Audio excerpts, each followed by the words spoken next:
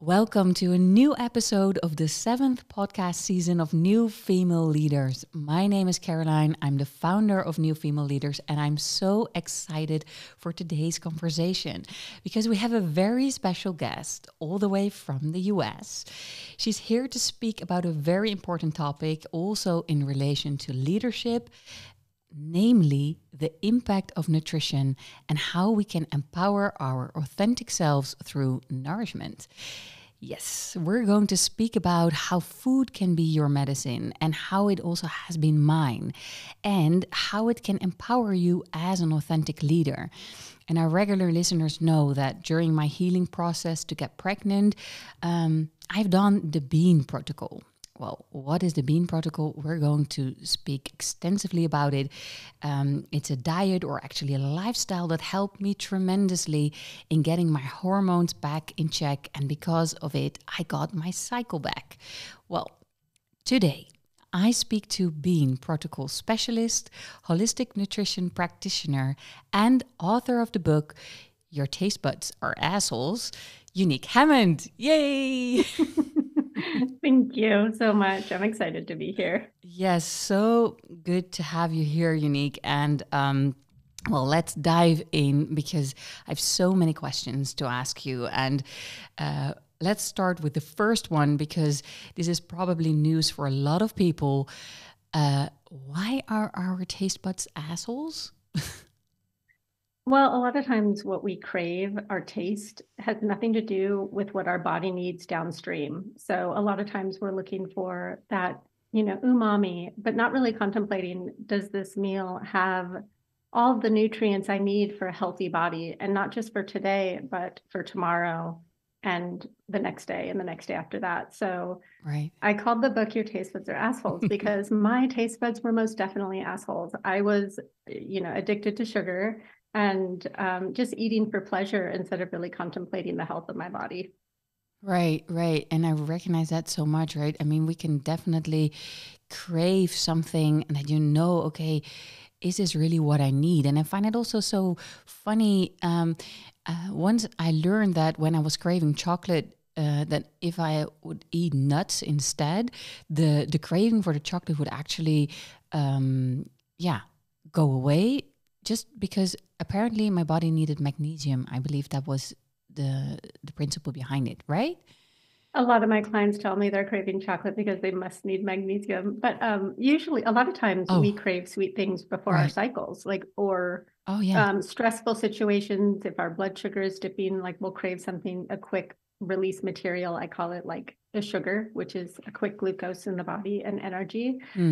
So there could be a few reasons why somebody craves chocolate. Magnesium could definitely be one of them, but if you're eating a whole foods diet, you're probably getting a lot of magnesium just from the food you eat as well. But nuts would be satiating because they're such a nutrient dense food. So they're going to satiate hunger, and they're a slower energy too. So we won't find ourselves being jacked up. A lot of people who eat sugar won't be jacked up, and then they'll fall again, and then they'll look for the next hit to get jacked up again. So Yeah. And I believe that a lot of people have this sugar addiction, right? yes. Like Yes. perhaps we're all kind of a little bit addicted to it.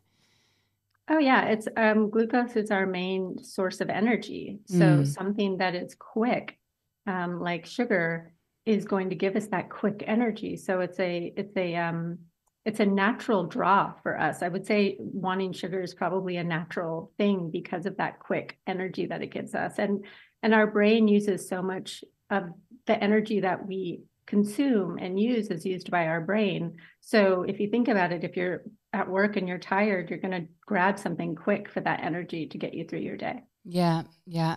Well, I would love to continue talking about sugar and chocolate, but actually, we're going to speak about beans. Sounds a little bit less sexy, but and before we're going to do that, I would love to dive shortly into your personal recovery process from Crohn's disease. Has been a long and very tough one, and you finally you at the end, when you were like, okay, I'm kind of desperate, I don't know what to do anymore, you learned about the Bean Protocol. It's a diet or protocol developed by Karen Hurd, and it kind of was your last resort. And what you also describe in your book, it is that, and I recognize this is it was so contradictory to start eating legumes, had to start eating beans while you were in severe pain, right? And so, but they were your lifesavers. So let's dive into your journey shortly to give our listeners a bit of background on how you moved from, well, chocolate to beans, I would say. Yeah, I had to put down the chocolate. Yeah. So I mean, I was the girl who had chocolate bars in her bag, her gym bag, her office, healthy chocolate, Right. and really just loved eating for pleasure. So when my stomach was always kind of anxious, more like IBS-y, off and on, but in my late 20s, things just got kind of worse for me, where I felt my stomach issues were happening all the time. And so I would kind of like eat simple or not have any alcohol or not have sugar for a little while, and things would settle down. And then I would kind of go back to my old ways, eating the foods that I enjoy. And then my stomach just stopped feeling better again. Like even with my old tricks of like resting it for a little while or not going out. And it got just really bad, so bad that I would smell like alcohol and I would be sick, or I'd smell perfumes and I would feel sick. And, it was kind of a pretty major downward spiral, really.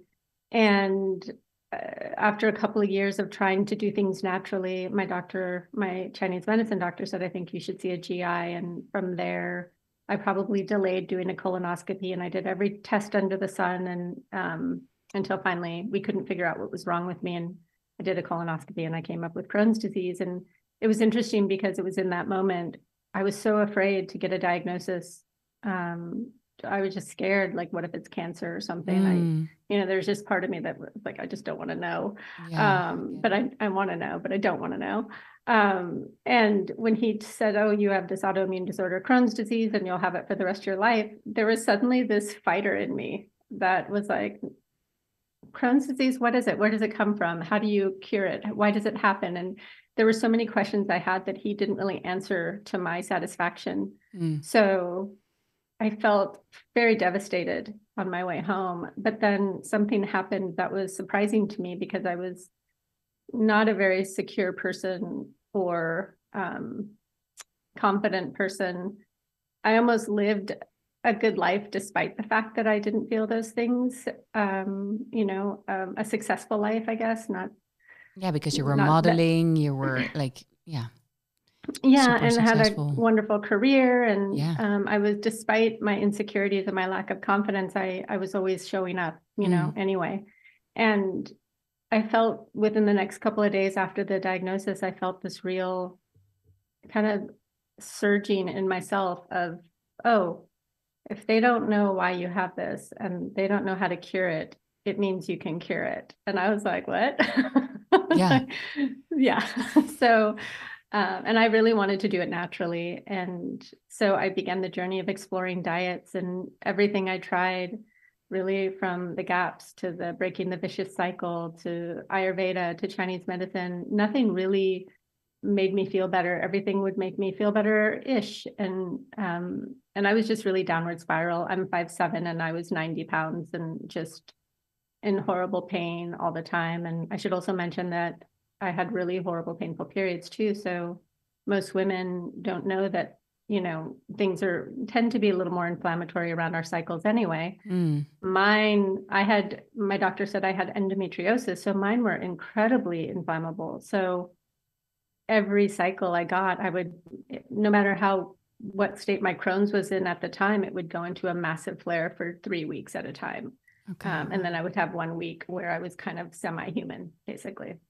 So the Bean Protocol found me, and I was kind of at the point where I was really ready for medication. I felt like I'd exhausted all of the anti-inflammatory protocols out there.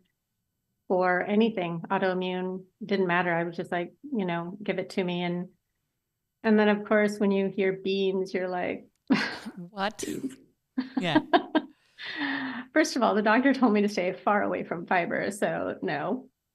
And, I just remember thinking like, this is a bad idea. But yet over the weekend after reading the book, I would say half of the book, I started eating beans. I went to the market, I got canned beans, I rinsed them, and I just started like a bite at a time. And I didn't notice anything bad right away. I mean, I was already gassy and bloated, and anybody who knows Crohn's knows that it's a very unsexy disease.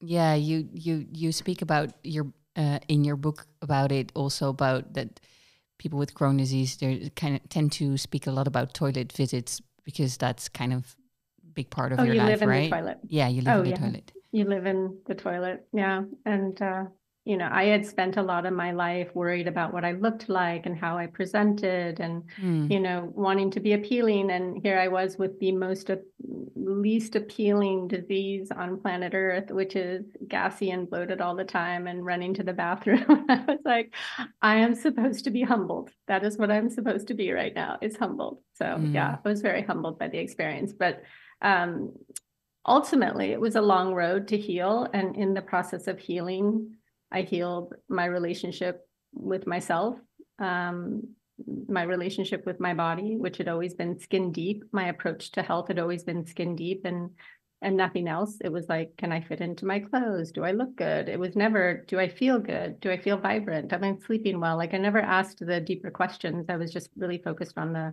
superficial. So by the time I went into remission, I had had a full boot camp on self-love. Wow. And to give a bit of perspective, like how bad it was. I mean, you couldn't even handle water, right? It was really, really, really, really bad. I couldn't handle water. I spent weeks at a time. I was an executive producer at the time, working with wonderful directors and a wonderful company. And I would spend weeks at a time in bed with, not being able to not move, because when you're in that much pain, I was in so much pain that it was radiating up my back and down my legs. And the only movement I had enough energy to do was to the bathroom and back to my bed again for weeks on end. And it was debilitating. My daughters were young at the time. They were 5 and 10 and 5 and 7. And, they didn't really understand. They just spent a lot of time in the bedroom with me when they would come home from school. And, I couldn't, like, sometimes I could lay them down, but I was in so much pain that I would rock all the time and I didn't sleep. I maybe slept, I call it sleep, but maybe 2 hours in a 24-hour period, I would pass out from pain, but otherwise I just couldn't sleep. And I didn't want to become addicted to painkillers. So I was very conscious of like, okay, do I do painkillers? Do I not do painkillers? One of my doctors at the time said, Unique, you should smoke weed. You're nauseous 24/7. You're in pain all the time. The pain and, smoking marijuana might actually help with the pain as well. And I was really resistant to that because my daughters were young and I was like, and this is a long time ago, right? So, so in California, smoking weed, not something you did, not legally anyway. There were a few pharmacies that you could get doctor's notes for. And that's what my doctor did. He was like, Unique, if you're not going to take painkillers, because the only painkillers that took the edge off were Percocet, hardcore painkillers that were very highly addictive. And I was just like, I don't want to go down that road. Right. So he wrote me a prescription for weed. And actually that was the beginning. Around the time, I would say 8 months later, I found the Bean Protocol, or the Bean Protocol found me. And I was so used to not being able to eat because of my nausea that when I finally found the protocol, I was literally smoking 12 times a day just to keep the nausea at bay so I could work and so I could, and acid reflux. I mean, it was just horrible. I was an absolute mess. I mean, my hair was falling out from lack of nutrients because I'd been sick for around 3 years at this point. Yeah. And rashes all over my body. And like I said, I was 90 pounds. And I literally was at the point where I was hopeless and helpless and felt really defeated. So yeah, when the bean protocol found me, I was probably at the lowest low that I had ever been in my life. And I really didn't know if I was going to survive, to be honest. Right. And then you walk to the supermarket and you're going to buy cans of beans, right? Like, okay, so for our listeners, let's dive a bit into the principles behind the bean protocol, because probably they're all wondering, okay, if it was that bad, how can beans be the solution? So for me, I really didn't know from her book. I really couldn't glean what I should be doing for my condition. So at the time, the only things I could eat were potatoes and meat. Right. And that was like, really, that was the only thing I could tolerate. I couldn't tolerate bread. I couldn't tolerate eggs. I literally was just meat and potatoes and water kind of. But like I said, I was emaciated. So I wasn't really getting nutrients at all. And what I could glean from her book was that I should eat beans. So I literally just started adding in a couple of tablespoons of beans. And what I understood, and obviously I'm now a practitioner of this protocol and work with it every day, Yeah. is that the soluble fiber in beans it binds to the bile from your liver and gallbladder in your small intestine, and it takes it out of your body. And part of her hypothesis of why that works is that for whether it's an autoimmune disorder of any kind, is that there's some level of bile toxicity going on from a lifetime of exposure to toxins in the food, in the water, in the medications, and whatever it is that triggers that epigenetic. My case, it's Crohn's disease. For somebody else, it might be Hashimoto's, or, there's always interesting gut implications with most autoimmune disorders. And so understanding the principles, I started just nibbling on beans. And then on Monday, I called her office and she was closed, and she doesn't practice any more actively like she used to. But I then called again on Tuesday, and I made an appointment with her. And, that's kind of where we began. But what I will say is that I was able to start with beans right away. And a lot of people can, to be honest, with autoimmune Crohn's colitis. I have a lot of my clients who I can start pretty right away with beans, and some I have to do more of a reset, a gut reset with before I can introduce the beans. So I don't want your listeners to think, oh, I have Crohn's. If let's you're go to the supermarket. Yeah, let's go to the supermarket and start eating beans. Because if you have bleeding, like there's different protocols that you would need to consider with bleeding. I was not bleeding at the time when I started eating beans. So I was able to enter them in, and I was already gassy and bloated. I looked like I was 9 months pregnant already on my little 90-pound body. So I didn't really notice the beans being more gassy, although I've heard from my family that it was a very hard time. Yeah, but so what I find super interesting and maybe good also to dive a bit deeper into is the mechanism. So you speak about bowel, you speak about your liver and gallbladder, and on how this bowel is toxified through several reasons. Really, can we go into the mechanism step by step, and why soluble fibers are then so important? And yeah, to me, when I read about these principles, it made so much sense. I was like, so this is how the body works. I mean, should work. This is the ingenious system, really, that how our body works. And the only thing we have to do, or the only thing, but what isn't the thing we need to do is to give it the right tools through our food. So Yeah. right, and which is Yeah. then soluble fiber. So can we go through the principles like step by step so everybody understands them really clearly? Because it to me it was like okay, light bulb switched on or something. Yes. And I've heard a saying that anything that is really important should be given away for free. And I believe that information like this should be given away, should be taught. Right. Because we live in a world now where our body needs our support more than ever. And just because of all of the man-made toxins that we are exposed to in our environment, in our personal care products, in our hair dye, in our food choices, like we're just exposed. And I don't think, well, actually, supposedly our ancestors would eat up to 100 grams of fiber a day.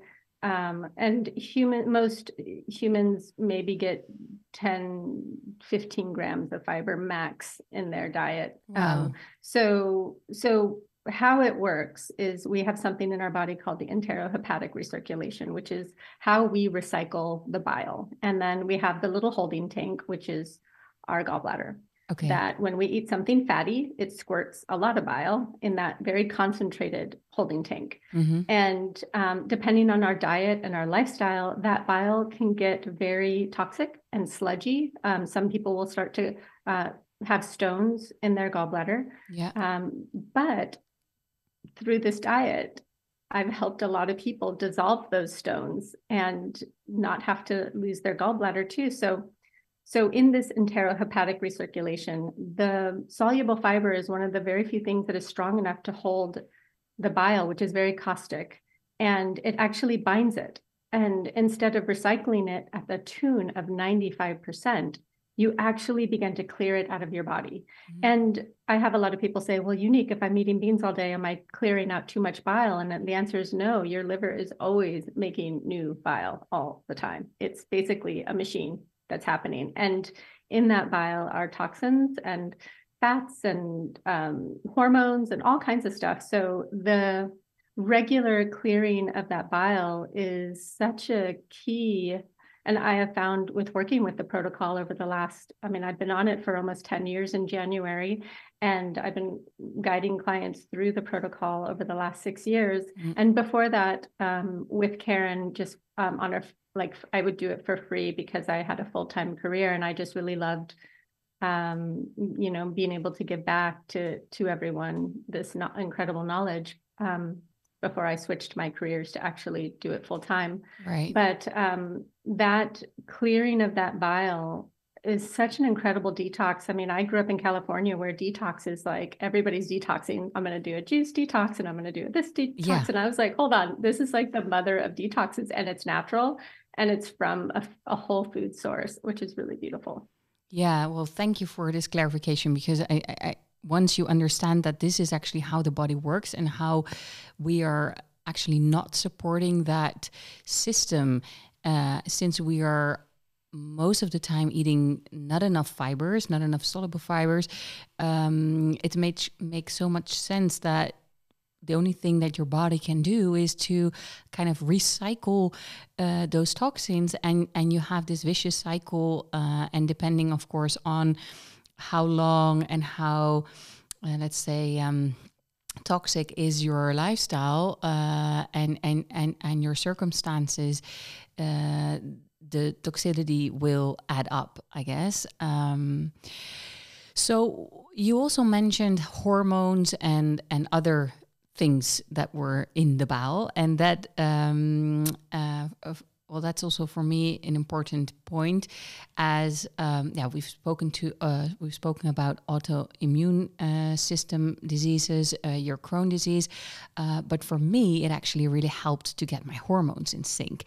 Let's dive a bit into that, because a lot of women that I speak to, that I meet, and I'm sure you do too, have hormonal imbalances, have issues during their cycle, and we often kind of accept it also because we're told that it's normal to have pain, it's normal to have PMS, it's normal to have all these things.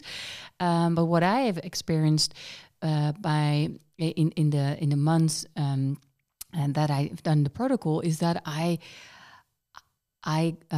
got rid actually of all those issues around my cycle. So, and for the listeners, I didn't have a cycle for a long time, and I got it back just by following the protocol. So let's dive a bit into the hormonal part. So I see women who've lost their cycle. I see women who get their cycle too often and bleed too much. Yeah. I see women with PCOS, PMS, like for some women, right after they ovulate, they start to feel irritable, their breasts get tender, they start to get bloated because of the inflammatory prostaglandins that can start to rise. So those are all hormone imbalances. These are not natural. These are not, women weren't supposed to be punished for being women. And so if you are suffering like that, that is your body speaking to you and saying, hey, the way we're doing this life is not working. And it's time to pause and have a look at diet and lifestyle. Stress is a huge factor, but not just stress is like, oh, stress is bad. No, it's not, because you can be in a powerful position and really love your job, but still accruing stress, and stress can be inflammatory. So to me, having a proper diet is such an incredible counterbalance to a wonderful, but potentially very stressful life. And women's hormones are like a symphony. We have this beautiful rising and falling of estrogen and progesterone and testosterone. And, if those things are out of balance, if one of those things are out of balance, the whole thing doesn't make sense the way it should. So the Bean protocol can help with clearing the excess hormones, but also balancing the gut. The gut is such an important component for women and our estrogen metabolism. That's not the right word. It's more like the breaking down of estrogen. So A, having a healthy gut, B, pulling out some of the bile so that you don't have this overproduction of hormones, and begin to see relief. My clients begin to see relief right away. I have clients whose pain and discomfort and irritability and sometimes even nausea and period poops start anywhere from 2 to 3 weeks out from their cycle. And some even through, if you have PCOS, it can actually affect your ovulation as well. So the beans in these cases would be more frequent to help pull out more bile so that you can alleviate the body of some of these excess hormones, but also heal the gut, like having a healthy gut biome, eating a whole. So basically the Bean protocol is a whole foods diet with a focus on fiber is how I describe it, because you're eating a wonderful diet, but you're just focusing on increasing that fiber intake so that your hormones are supported, your gallbladder is supported, it's heart healthy. So if you have blood sugar imbalances, which is a lot of times connected to PCOS, you're balancing your blood sugar. I mean, I just think it's just the best. Yeah. Well, and I couldn't agree more. But what I remember when I started this, and I believe you also mentioned this in the let's say the brochure or the book around the protocol. When I shared with other people that I was going to eat a lot of beans, that I was following the Bean protocol, I got a lot of skeptical responses, like, "Oh my God, is that healthy? Should or are you only eating beans?" I said no, but that was the idea of a lot of people. Oh, you must be super gassy. Oh, I couldn't do that because I get gassy immediately after beans. And well, I can say from my own experience that all their worries were, well, not based on anything, and they're kind of myths. But I'm curious about what your point of view is on the negative image of beans. Well, imagine the first person who discovered the earth wasn't flat. Right. And was like, hey guys, the earth wasn't flat. And everybody's like, you're so wrong. This is so weird. Like it's funny because we all love to be individuals, but nobody likes to be different. So when somebody's doing something different, it's almost like whoa, what are you doing? And that was the response I had in my own life, by the way. It was like when I started to tell people I was doing this bean thing, they were like, whoa, what are you doing? That's Right? so crazy. Yeah. Yeah, beans are bad. And I had such a lack of confidence that I would go home and I'd be like, oh, I shouldn't be eating beans. Even though they were helping me, I was so influenced by the negative feedback that I was like, oh, I shouldn't be eating these beans. And and then I would start to feel worse and I'd be like, wait a minute, that's silly. Why am I allowing other people's negative opinion of this, which I feel is really helping me affect me? And what I started to do is just not tell people about what I was doing. And I would just eat vegetables and protein when I would go out, and I just wouldn't talk about it anymore because I had to build some confidence around like, hey, this works and it's good. It's working for me. If it, I don't care what you think. Anyway, side note, but beans, it's really your microbiome. So some people are missing microbes because of an unhealthy diet, taking a lot of medications, taking a lot of antibiotics. So when you start to put fiber in there, the microbiome begins to ferment them. And you want this process because that fermentation process actually feeds your gut biome. Right. It's food for your microbiome. So there is some fermenting that goes on, but that's not a negative thing. It's actually a positive thing because first of all, gas is really natural. Everybody has it. I actually have people who come to me who are upset because they can't fart. Okay. Believe it or not, that's Yes. a thing. Yeah, it's like, Unique, I can't fart. And I'm like, I got you.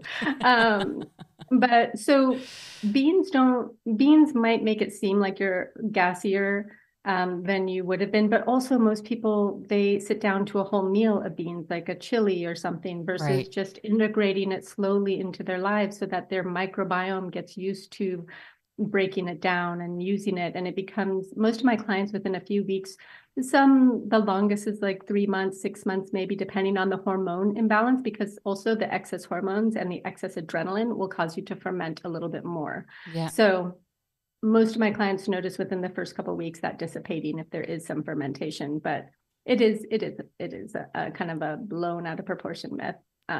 Yeah. Yeah, and then there are also a lot of stories around toxicity of beans and yeah, so which is then kind of the opposite that this whole protocol is doing. It's just misinformation. It's misunderstanding, misinformation. Most of the people who are saying beans have problems have a platform where they're selling products, and they're selling a lifestyle, as I am with the bean protocol. But everything I'm putting forward is a whole foods diet. I'm not demonizing any foods. The foods I take off the table are man-made foods, right? Processed foods and processed sugars and stuff like that. So, and depending on the protocol, like I have layers of protocol from healing protocols to lifestyle plans, which are a lot more open and less focused on healing. But lectins are not bad for us. The cooking process cooks them out. Most plants have lectins or oxalates, and they're actually finding that they're cancer protectant and oxalates chelate heavy metals. So there's actually the side that the people who are saying that they're bad, the fear mongers, I call them, they're not really talking about the full picture. They're really focusing on the fear element. And what happened is in the lab, they extracted lectin from the bean or from it's in vegetables too. Yeah. They're extracting that one element from it and then testing it on rats. Whereas in real life, we don't extract one element and eat it. We're eating a whole food with a whole complex matrix of nutrients and vitamins and et cetera, et cetera. So it's really taking this tiny piece of information, and I think the term is making a mountain into a molehill, right, or something like that. Yeah, yeah, or a molehill into a mountain. Anyway, yes. Yeah. So and what you also just mentioned is that, of course, depending on the purpose, whether it's more lifestyle or healing, of course there are also things that you don't eat anymore, or you try to avoid. You spoke about sugars, processed foods, but also more like the stimulating things like coffee, caffeinated teas. So, and I did this all, and it was, I wasn't a big coffee drinker, for instance, so for me it was quite easy. Same for sugar, I guess, except the chocolate, which the 80-90% chocolate, but still. But what I noticed is that pretty quick, after a few days of course, getting used to it, I didn't have the cravings anymore, and I started to feel so good. Like I shared with you earlier that I've never felt so energized, so like uplifted, so I would say even vibrant, whilst doing this protocol. And then we also spoke about earlier on, how nutrition and food are basically related to authenticity, because there was definitely a difference between the Caroline before the Bean protocol and during the protocol. So I found it super interesting from authentic leadership point of view as well. Oh, yeah. So imagine you're in a leadership role and your period is turning you into a different person a week out of every month, 2 weeks out of every month. You're managing with painkillers, you're tired, you're not sleeping well. Imagine trying to show up in an authentic way and trying to show up powerfully and not irritable and not snapping. And I think women get this bad rap because we have this hormone, often have hormonal imbalances. Whereas imagine then a woman who is fueling her body to be a powerful machine, to be able to show up in authenticity and to be powerful and compassionate and not irritable and without tender breasts, that you're sitting there, waiting for the meeting to be over because you need to use the bathroom because you have the period poops or whatever it is. Like, imagine being able to just show up as yourself and powerful and vibrant and well, and not using all of these crutches to get through your day. I mean, to me, for women in leadership role, for all women, because all women are leaders in different ways and in different circles in their life, whether it's a stay-at-home mom who is showing up in a powerful way for her children. Imagine being able to show up in a powerful way for anybody in your life, because you have nourished yourself properly and you're taking care of yourself and you are prioritizing yourself. I think that's something that women have a really hard time doing, is prioritizing ourselves. So imagine you decide, okay, Unique, I'm game, I'm going to do the Bean protocol, but then everybody in your life, and you feel really great. Let's just say you feel really great. You don't feel gassy and you feel this vibrant health, but people in your life are like, ew, what are you doing? That's so weird. And you have to be able to have the confidence to be like, yeah, I'm taking care of myself. And farting is awesome, by the way. So, you just have the confidence to be like, yeah, I'm showing up for myself. And I also think being a leader is showing up for yourself first, because how can you show up for anybody else until you've done that, right?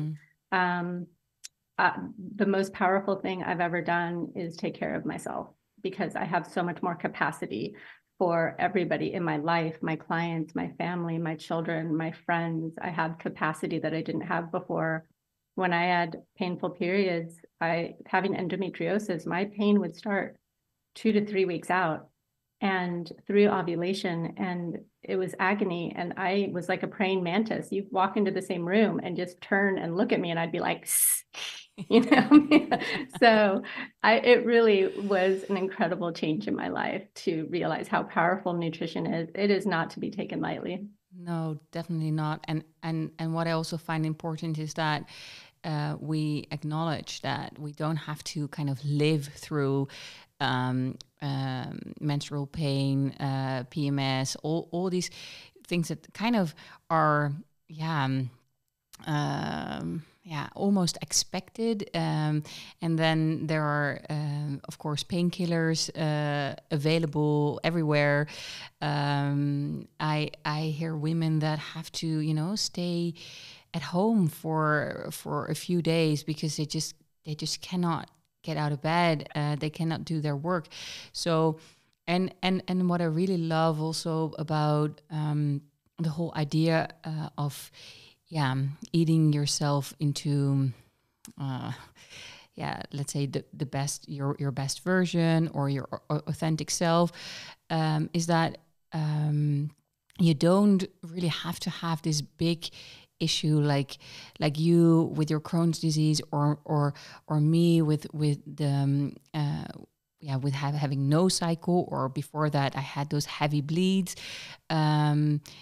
You don't have to get that far in order to make simple changes and add, for instance, soluble fiber, aka beans, into your lifestyle. And what I also really love about how you approach it, your company is also named You're Great. You know, it's all about self-empowerment and taking leadership and ownership over your your personal health, your personal self, and take it, and from there go back into the world, right? Because if we don't feed ourselves in the right way, if we don't nourish ourselves, how can we then show up for the rest of the world, right? So to me, like, and especially also for women, and perhaps you recognize this, well, at least this was for me, I kind of pushed through all the issues that I had. You know, I was like, don't complain, Caroline, just continue, just show up, which was obviously very I completely missed the point of, filling your own cup first, I guess, before you give to others. Yeah, I'll speak for myself. I was used to starving my body to fit into clothes, working out too much, drinking coffee to get going in the morning, drinking wine to come down at night. I was used to medicating myself in all ways to show up for my life. And that's not authentic. That isn't us in our most authentic power. That is kind of Band-Aids stuck all over me, Yeah. And I'm showing up. Nobody can see my Band-Aids because everybody has their own Band-Aids. But what if there's another way? What if, alcohol really disrupts the gut biome and hormones and, feeds cancer? Like, there's so many reasons to minimize or consider giving up alcohol, especially if you're a woman with hormonal imbalances. Because it also disrupts sleep. So part of the healing plan is pulling out alcohol along with sugar. Let the body begin to heal. And imagine not needing coffee to wake up. Imagine not needing alcohol to come down at night. Imagine showing up vibrant and feeling wonderful. Is that every day of your life? No, nobody's going to have that every day of their life. But I have it most days. Most days I go to sleep and I'm tired, and I'm not wired and tired and racing mind and anxious. Oh, that was the other thing. I had anxiety all the time, like just really a lot. And I don't have any anymore. Like even today, normally I would show up, when I first started doing podcasts, I'd show up so anxious. And now I just show up and I'm like, I'm really excited to talk to you today. And I feel good, Yeah. What a difference, right? So for our listeners, they're all super busy women. They want to make an impact.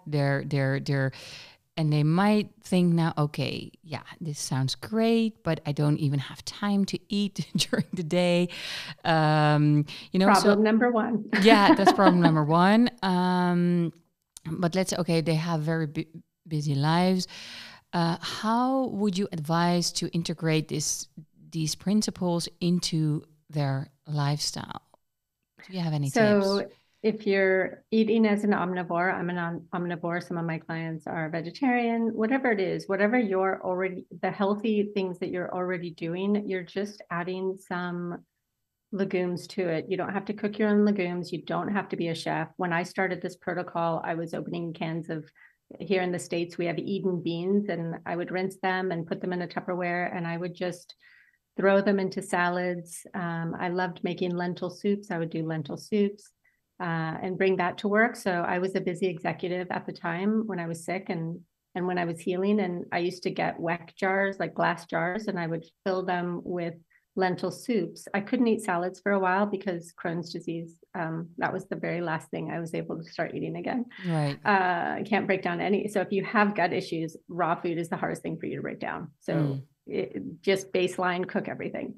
But, a lot of people I mean, you can actually get legumes anywhere. If you don't eat legumes, if you've avoided legumes because of the silly rhetoric in the health world, I would just start slow with a couple of tablespoons in your favorite salad, or throw some into your bowl of soup. What I used to do when I had to go to an office every day is I would batch cook on Sundays a soup, a lentil salad, and with canned or without, whatever works for you, frozen vegetables, so you're not spending all that time chopping in the kitchen. There's so many ways to do it. The bottom line, as any leader will know, is where there's a will, there's a way, and where there isn't, there is plenty of excuses. So if you're a powerful person and you are not willing to show up for yourself, that's problem number 2. Right, right. So, well, that's very clear, at least, and I can speak from my own experience that food prepping doesn't have to take a whole day. It's not difficult. I have a very busy schedule myself, and it's just simply adding the beans, following the principles that will already make such a difference. And when you do suffer from very severe issues like the autoimmune system issues we talked about, and or hormone issues, well, I would definitely recommend to call or send a message to Unique. But yeah, that's also something I definitely want to say. But what I was wondering, because I have, once I got my cycle back, I slowly started to move into a kind of, and that's also what you recommend, on a certain moment, you can move into a kind of 80-20 lifestyle.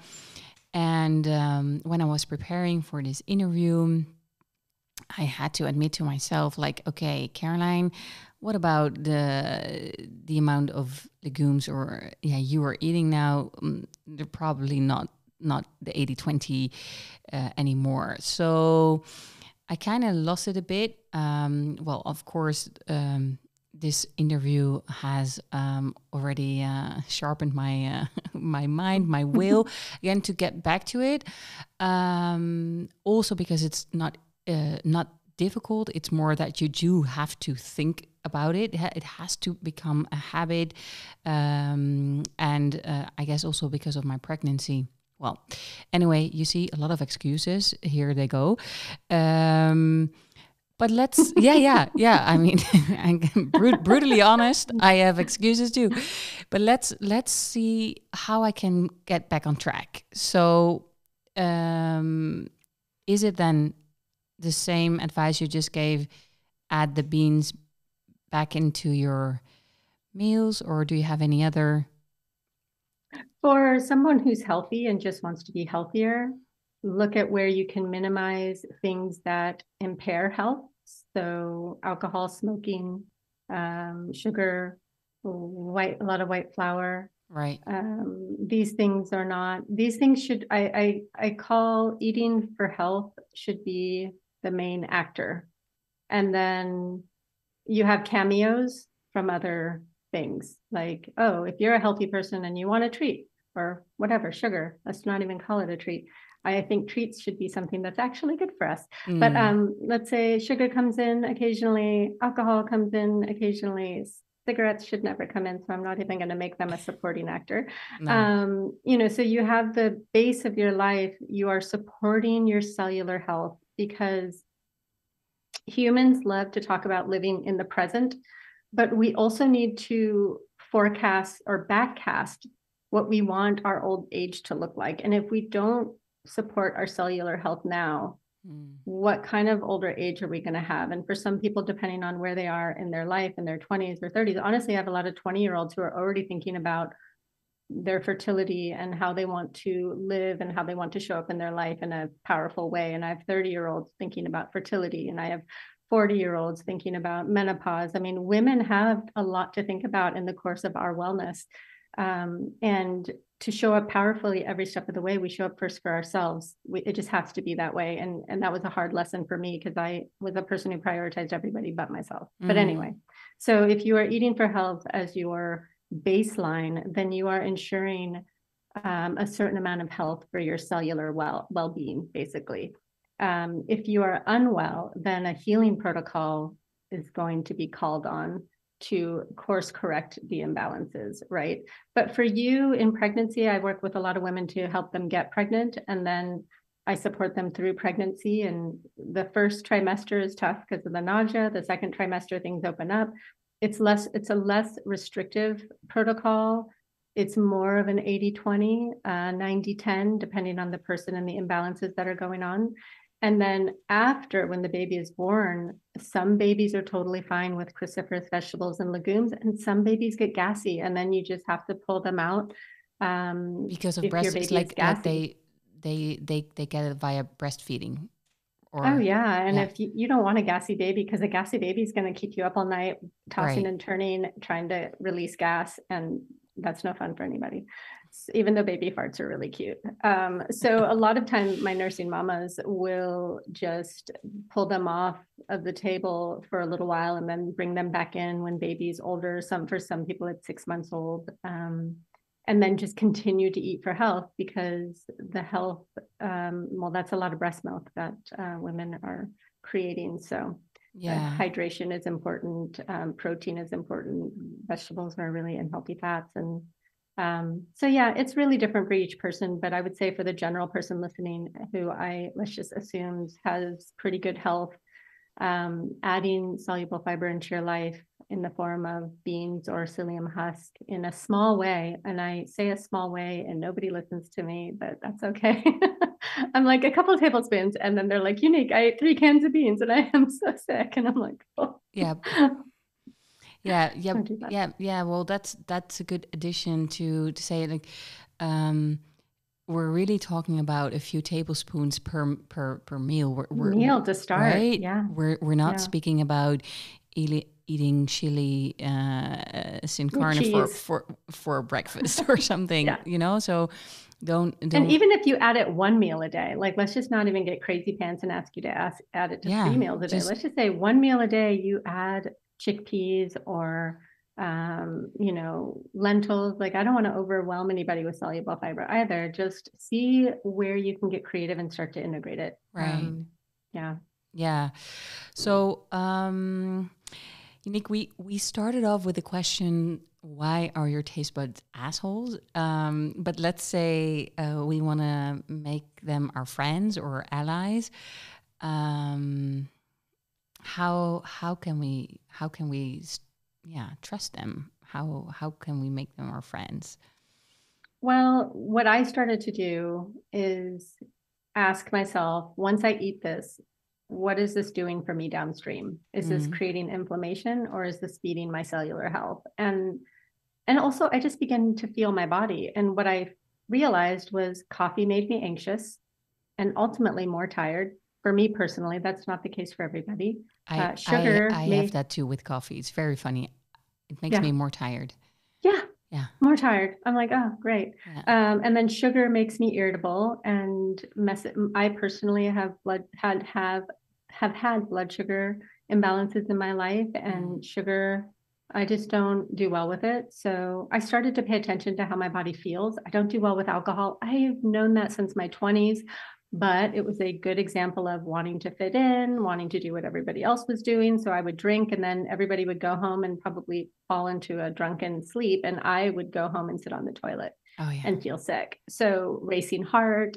So I just began to listen to my body. But also, if you cut out those highly palatable foods, the sugars, the fried foods, the processed foods, and give your taste buds a break for a couple of months, you taste food differently. And that was actually how I retrained my taste buds to be my, support my health instead of going against my health. Because I would say the first 29 years of my life, my taste buds definitely didn't care about what happened downstream. Right. Yeah. And I recognize this so much because basically after even already a few weeks, I just noticed that I didn't have any cravings anymore. And I even started to sometimes I had these, like really cravings for, okay, I need to eat something right now. And of course that was then probably sugar or related, but I just didn't have that anymore. So also my meals became less,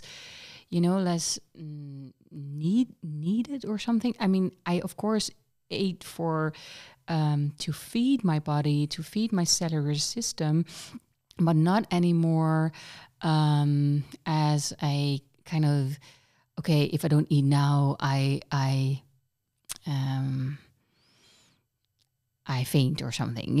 Do you follow me? There's so the whole, also actually the focus around food, it completely changed in instead of thinking about it all the time, like, okay, what do I want to eat? What do I need to eat? Oh, I really crave this or that. It became something to support my body and not a big deal anymore. Whilst a lot of people think that, oh, when I'm going to follow out this a protocol or diet, and this is very often with non-whole food diets, at least that's what I hear, is that your focus on food becomes even more. But I noticed that actually my focus on food became less. That's probably also because your blood sugar was balanced. So a lot of times when we get irritable or feel like we're going to faint because we're so tired, or we crash after so we're so hungry, and then we eat and then we crash after we eat. Like those are all speaking to blood sugar imbalances. So right. When you eat a healthy diet, your blood sugar is balanced. So even if you are going a little bit of distance between one meal to the next, you're not feeling that crash. You're not craving that quick glucose, which is what a lot of times that feeling of like thinking about food all the time is like you're needing energy. So again, since we're talking to if we're talking about powerful women, you're using your brain a lot, and your brain is going to be using a lot of your nutrients. So if you're not powering your life with proper healthy nutrients, then the brain is also suffering for that, and also the blood sugar and everything else. So So what you're explaining, what it sounds like to me, is just really balanced blood sugar, where and also your cravings are not owning you anymore. You're not going, hey, where can I stop and get myself a candy bar? Exactly. Or you're owning your nutrition instead of your cravings owning you. Yeah, right? Absolutely. Absolutely. Unique, is there anything you want to leave us with? Oh, wow. I mean, I love humans. I love our struggle to be better. I love our desire to take care of ourselves. I love the falling down, forgetting to take care of ourselves, getting back up, taking care of ourselves. I love all of it. I think the human journey is an incredible one. And, I struggled, even though I was incredibly ill, I struggled to take care of myself, and I struggled to make new habits. So often our old habits, want to stay the same. We feel safe. We feel comfortable. Yeah. A lot of people's identities are wrapped up in the way that they eat socially, or are they a foodie, or, what their identity is with their food. And so it's really hard to change habits to prioritize our health, but you can do it. You just start, little, and just slowly keep, getting rid of the things that don't serve you. And before you know it, you're eating well and feeling well, and there's no complaints around your health anymore, which is a gift. It's hard to imagine, but it's a gift. Absolutely. Thank you so much, Unique. If people would like to know more about you or know more about your protocol, where can they find you? You can Google the Bean Protocol and you'll find me. I'm at you'regreat.com. I'm on Instagram at Unique Hammond, UNIQUE Hammond, HAMMOND. Yes. And on behalf of Unique, we have a really exciting giveaway. You can win an Audible version of our book, Your Taste Buds Are Assholes. Yes. But also, you can win one of the 2 new client consults. So that's also super exciting. Thank you so much, Unique. And if you think, okay, I want to win this, I want to win that client consult or the book, it's very simple. Make a print screen of this podcast, post it on your Instagram stories, tag us, New Female Leaders, and Unique, and then we share it with our community. And if you do this before February 28th, 2023, we will pick a winner. And yeah, I hope you are the one. Hey, and if you're listening to via Spotify, we would love, love, love you to give us a ranking. It's super easy. You can do that on your phone right next to our logo. Unique, thank you.